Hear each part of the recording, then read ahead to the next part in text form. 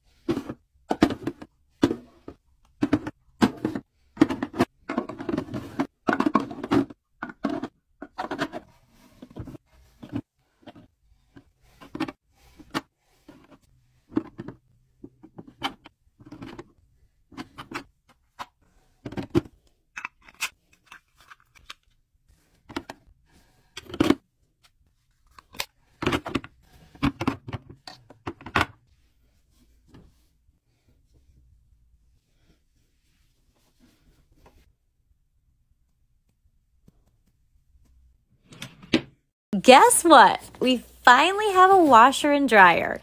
Daniel worked so hard to get the plumbing and electrical set up, plus he had to find me a new dryer since our old one was gas. The very first thing I washed was my bedding. While I had all the bedding off, I went ahead and did a deep clean of my mattress. I try to do this every few months, even though our mattress protector does a really good job of keeping our mattress clean. I start by vacuuming the whole mattress with an upholstery attachment, then sprinkling it with baking soda. I rub the baking soda down into the cover, then let it sit for a minimum of 1 hour, though I try to let it sit as long as I possibly can. Then I go back in with the upholstery attachment and suck up all of that baking soda. Now it's time to put all the bedding back in place. And the easiest way to get wrinkle-free sheets is to put them back on slightly damp. They'll smooth out as they dry in place.